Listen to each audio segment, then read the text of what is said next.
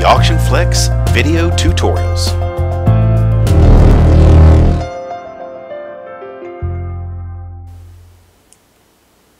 Many of the features located within Auction Flex can be easily overlooked as they're not used on a day-to-day basis. For instance, the customer import feature. We're able to take an Excel spreadsheet and import it directly into an auction using bid card numbers, or rather into the customer center in general. Let's get right into the customer import by clicking on Check In Customers, and from here, the Advanced button at the bottom left.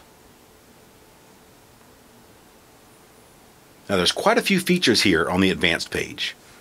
We're going to be using Import Customers for this particular video, and the goal is to take an Excel spreadsheet with our rows of customers as well as labeled columns across the top by name, address, city, state, etc. Make sure to make a note of the order of these columns, as Auction Flex will ask us for them later. Click on Import Customers and select the spreadsheet. In our case, the customer import file on the desktop, and hit Next Step.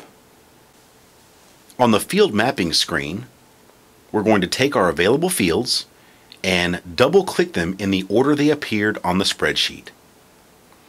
First, last, address, city, state, zip, phone number, and email address are all included. We also have an ability to enter the bid card number, which will import these customers directly into the auction. Without the bid card, they're imported into the customer center. But let's go ahead and use the bid card for this test.